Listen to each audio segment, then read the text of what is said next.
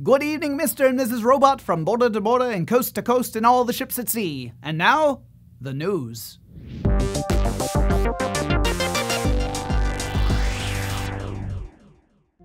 If you're like me, at some point in the day, you're taking a look at news headlines. It might be on Twitter, or on a website, or on a television broadcast, or if you're really old school in this thing people call a newspaper, you're looking to find out what's going on in the world.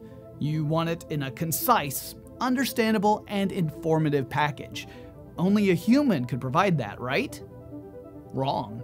Right now, as in this very second, there are artificially intelligent programs writing news articles. One such program is Heliograph, which makes the Washington Post its home. Heliograph can take raw data and construct an article around it. For example, in the United States in 2016, Heliograph generated articles about political campaigns and elections. So what's going on here?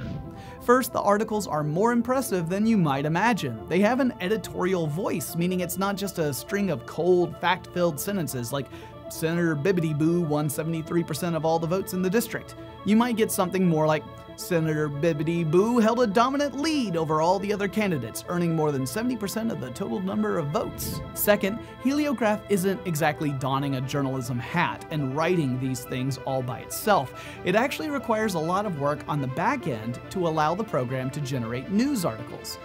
Actual human being journalists must write up phrases that the program can associate with certain outcomes. They define the terms that appear in Heliograph's lexicon. For example, I might create a rule that says any candidate winning with 80% of the votes or more is winning by a landslide. Heliograph's approach is a fancy version of an old bit of logic. It's the if-then statement.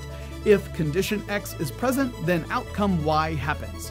So Heliograph isn't thinking like a journalist. It's essentially generating sentences based on thousands of if-then rules.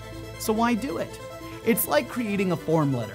Sure, you could write a fresh letter for every time you need to invite people to an event, or alert a job candidate that they didn't get a position, or you could create a more generic form letter that allows you to fill in fields such as the recipient's name and save a ton of time.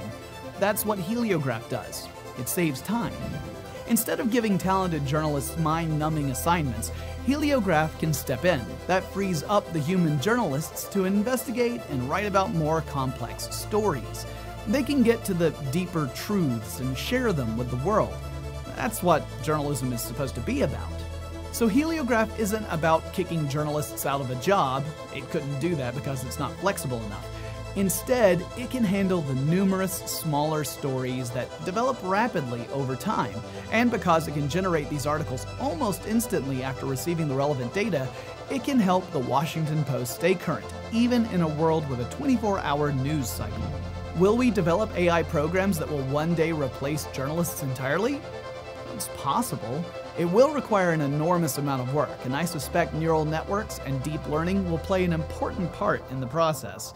But until we can develop a machine capable of simulating human insight, I'm pretty sure reporters are safe from the robot revolution. At least for now. What do you guys think? Which creative occupations are the ones that robots and programs will master first? I want to hear your thoughts in the comments below. Thanks to Toyota for sponsoring this episode. If you enjoyed it, hit the like button down there and subscribe to our channel to join the forward-thinking think tank. Can I take my break now, Mr. Robot? No? Okay.